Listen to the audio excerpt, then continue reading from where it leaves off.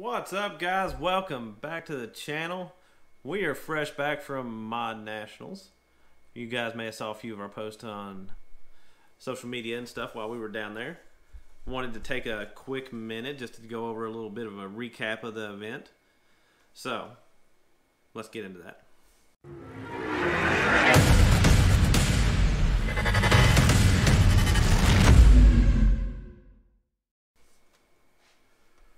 Okay, so for Mod Nationals, they had that at South Georgia Motorsports Park, as they have for the last 3 years. We left on Wednesday. It's kind of a blur. It's been a long couple days. We left on Wednesday night, drove straight through, basically made it to the track about the time the gates opened on Thursday. So Jim and Terry both had paid for testing on Thursday, so didn't really have an option for napping or anything like that. So straight into the gates. Unloaded the cars, got teched in. Basically, about an hour of downtime just to socialize, talk to people, and straight into testing. So, went up with Terry's. Basically, just a simple little quick pass. Just trying a few small things. It's the first pass on all the new changes on the front end, and what you would have saw in this video leading up to the event. So it was just I forget the exact number. I want to say he ran it was a low 9, somewhere in there. So then Jim, in the new unnamed black car, we still haven't come up with a name, a lot of different things floating around, but I don't know. We'll figure out something eventually. So this was his first pass in this car.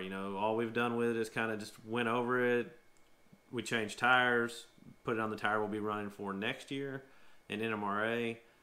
We put it on the dyno, made a few pulls, made some adjustments to the tune, to more my liking. Not that it was done wrong prior, but just where I like some stuff to be. Then for a low boost setup, I think we had it dialed in around 15 pounds, maybe a little less. I think it was around 15 pounds. And he went a 828 at 170. On his very first pass with the car. It went straight down, uneventful. Couldn't ask for much more on that. So I'll put those two videos here.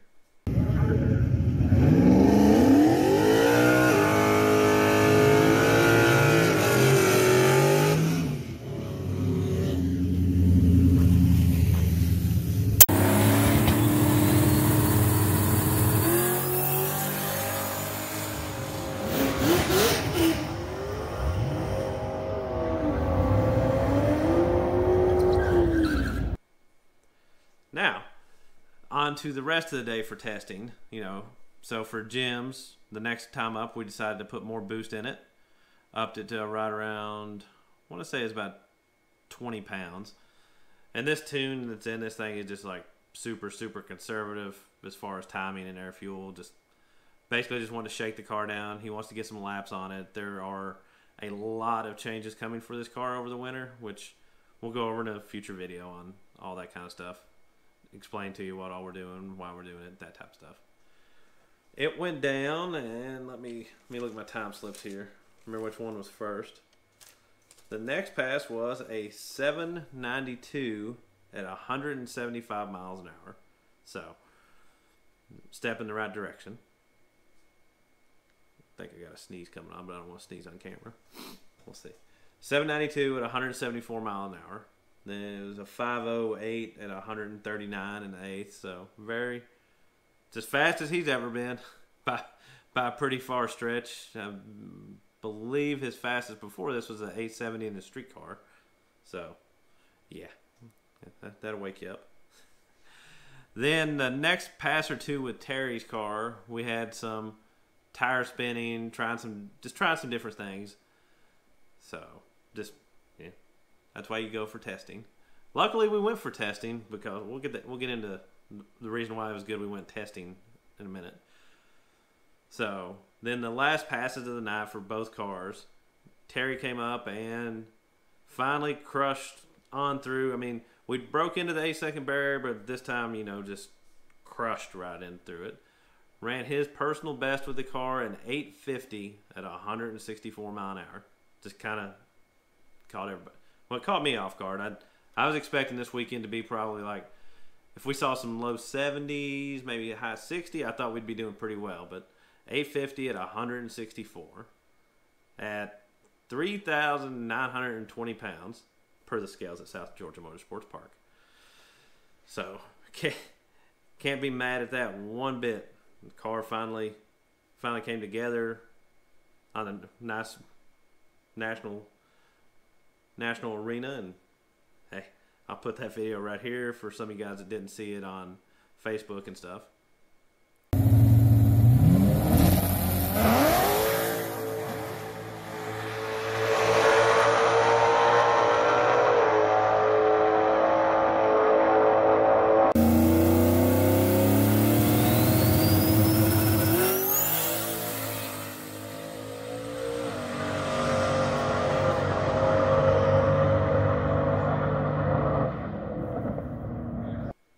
Then Jim's basically ran down again, same deal, 790. Mile an hour was down a little bit because I played around with a few things and kind of missed, I guess. But all in all, a great first day to Mod Nationals down there. So this is where the story turns into, it's a good thing we went, paid the extra for the testing.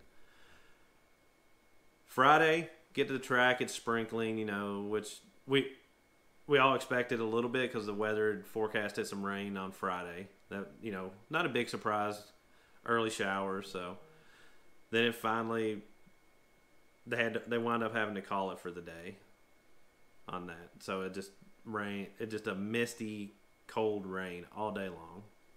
Nothing you can do with that. Then Saturday, there's some early morning showers. They were finally able to get the track dry, got some stuff going. Got through some of the qualifying, then the rain snuck back in again.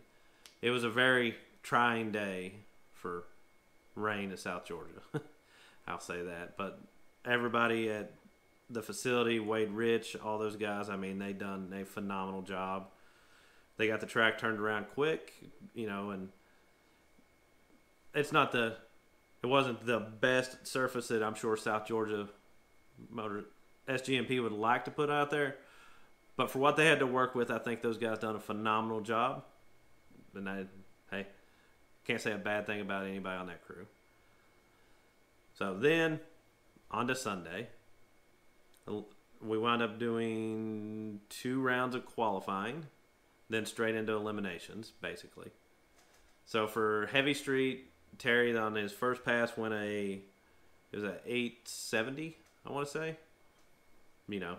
Basically pretty close to the 850 from the other day. Just we left a little, that changed up the launch a little bit, and car didn't like it. So we're figuring out what works. What you do with cars, you got to figure out what they like. No two cars are alike, even if they're the same combination. Things are going to be different per car, per driver. So then we basically brought it back, left it parked, got ready for elimination with it. Jim's car, we started just running basic. What did we wind up qualifying? We wound up qualifying like an 8.4, I think.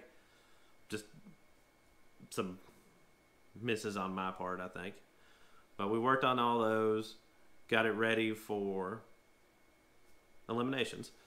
So for King of the 4-valve, they broke it into 2 different classes. You had the Pro and you had the Street.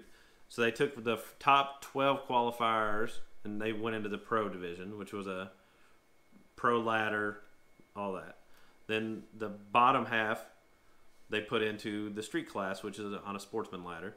We luckily wound up getting in as the number 1 qualifier, essentially, for the Street class.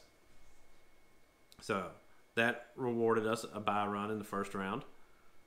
Actually, I think both cars wound up. Yeah, Terry's got left. Then Jim had a competition bye. Terry had a broke bye. So both cars had a bye in the first round. Can't complain about that one bit. Take them how you can get them. That's why you run the race on Sunday. So everybody made it through round 1, obviously, fine. Then got into round 2. Made some changes as King of the 4-valve was getting faster. So I made some changes and some stuff. a thing or two got overlooked, you know, which, like I said, this is a new car to him, new car to me. There was a few mistakes made, and we wound up rolling the beam.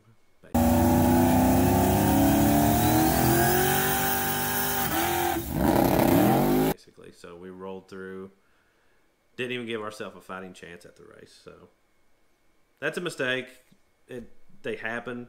It sucks, but at the end of the day, it's a learning experience. We'll learn from it and won't make that mistake again. Well, we're actually going to fix the car so the mistake can't be made again. I'll say that.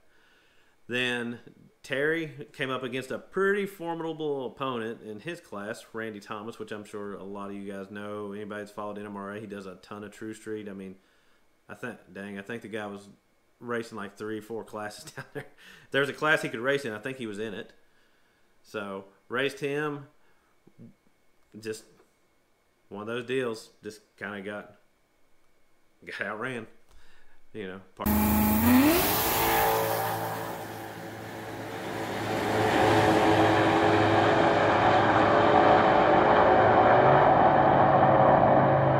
Hard racing.